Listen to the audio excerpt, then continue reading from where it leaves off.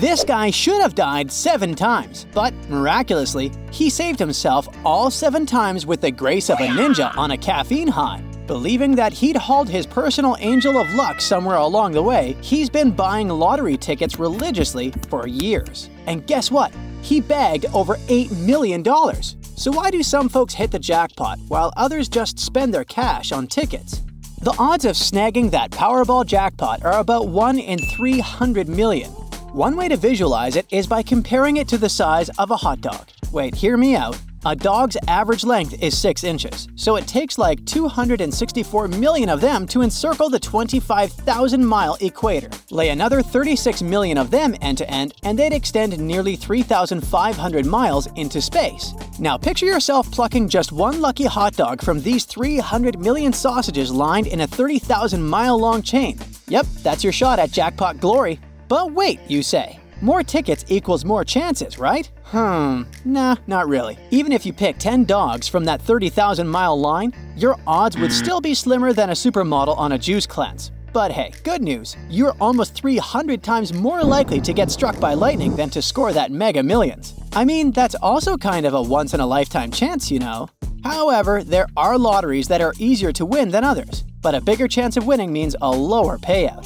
You know roulette, right? Bet on red or black, and you'll walk away with chump change compared to the big bucks for picking a single number. More chances means less moolah in your pocket, plain and simple. So, you still itching for that jackpot? Alright, I'm feeling extra nice today, so I'm about to drop some lottery wisdom on you. Ever thought about playing every single number combination in the drawing?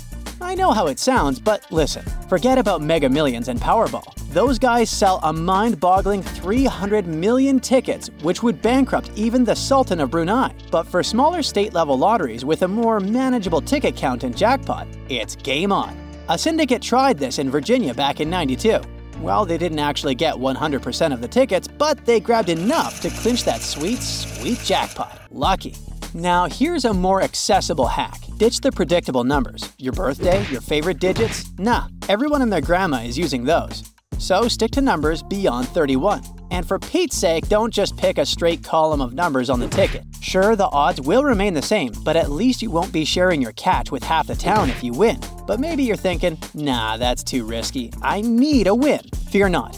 Here are some alternatives for you. Ever heard of the Scratcher game? Sometimes it happens that the big prizes in the Scratcher don't get bought at the beginning of the game. So the unsold Scratchers harbor a treasure trove of unclaimed prizes. That's when the magic occurs. Some states spill the beans on how many prizes remain unclaimed. So you can use this info and strike when the iron's hot. Or how about this?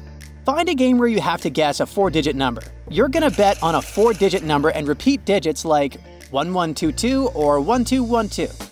If you bet all the 6 permutations of these digits, your odds of winning are around 1 in 1,600 now. Way better, right? Yeah, still low.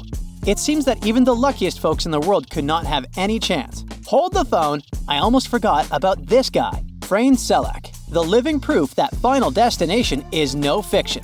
He was born on a boat in the middle of the sea with a not gonna make it prognosis. But he survived. Fast forward to 1957. His bus decides to take a dip in the river. He survived. In 1962, his train derailed straight into the river again. FRANE, still here.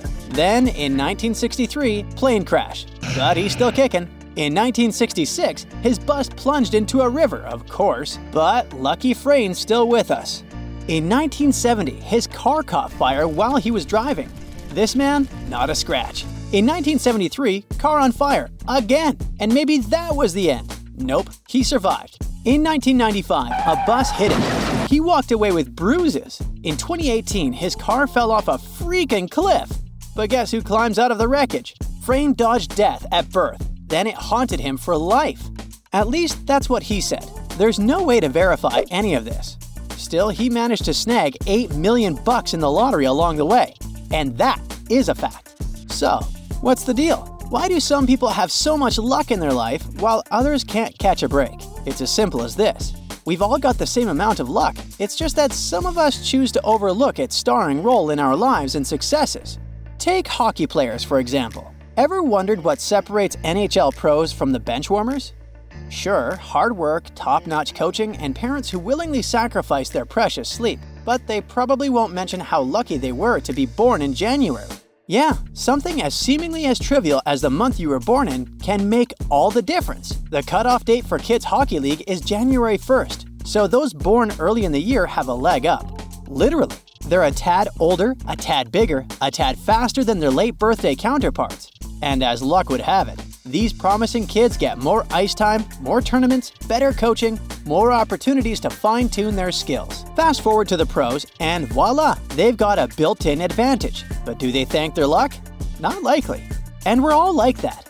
Many of us have lucked out simply by being born in a prosperous country. Sure, it's a touchy subject for some, because if we're just a product of our circumstances, then where does hard work fit in? Take this experiment for instance. Participants were grouped in 3 to discuss a moral dilemma. One person in each group was randomly designated the team leader. Later, the experimenter swung by with a plate of cookies, 4 per team. So who snagged the extra cookie? You guessed it, the team leader. Even though they had no special skill, no extra responsibilities, and they'd gotten their position through sheer chance. Funny how once you've achieved a certain status, you start to feel entitled to it, and all the other good things that come along with it. Ignoring your lucky breaks makes it convenient to justify your place in society and turn a blind eye to inequality. But here's the kicker. Downplaying the importance of luck in your life might just give you a leg up on the success ladder. Why? Because when you're not fixated on luck, you're more inclined to roll up your sleeves and put in the elbow grease necessary for success. So let's say it's a useful delusion. If you're aiming at that elusive combo of luck and success, here's the deal. Hit that subscribe button on my channel, adopt the mindset that you're the captain of your destiny, and keep in mind that luck plays a bigger role than we care to admit.